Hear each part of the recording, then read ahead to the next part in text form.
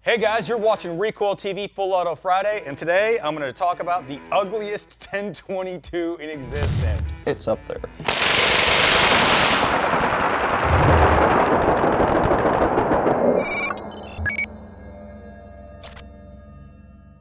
My buddy Jake is the one who built these, and aside from this weird Tapco going on, It's Archangel, man. Come on.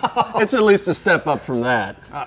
debatable, but there's a little bit more going on here, and I think this is probably the easiest way to demonstrate it. So what are we looking at?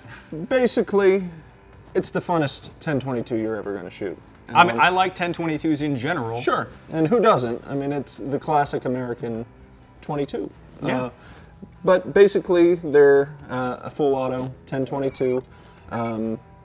Fires from the open bolt. It's a simple conversion. Remove the firing pin.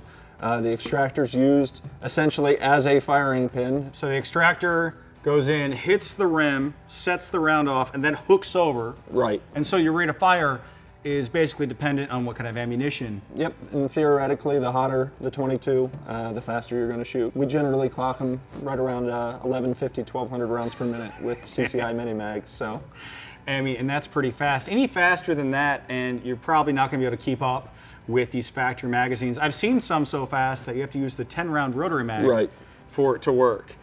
And so your trigger is now just a bolt release.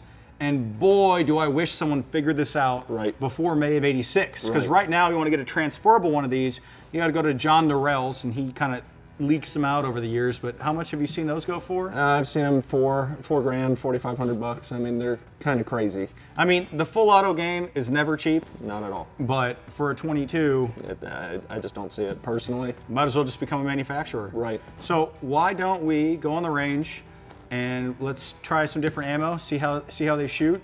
And this is just going to be like the ultimate small animal murder machine, basically. Oh, yeah. And by that I mean like chipmunks and squirrels and groundhogs and fascist squirrels. Yeah, fascist squirrels. Yeah. Rabbits. Rabbits are more fascist than squirrels. All right, so we're on the range here with an open bolt 1022. Remember, there's no firing pin on this. Right. We're using CCI mini mags, which is not the hottest 22 ammo out there. Not at all.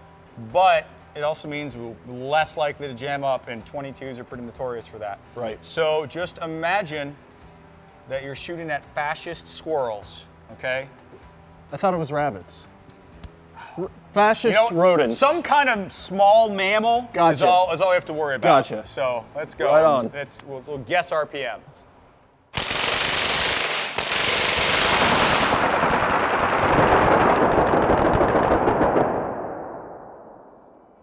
Okay. Oh. So that was fast. Very. It's pretty fast. Oh, nothing kicks over my giggle box more than something that fast and stupid. And that's exactly what it is. Well, join us next time when Jake tries to use a man caliber against a fascist rabbit.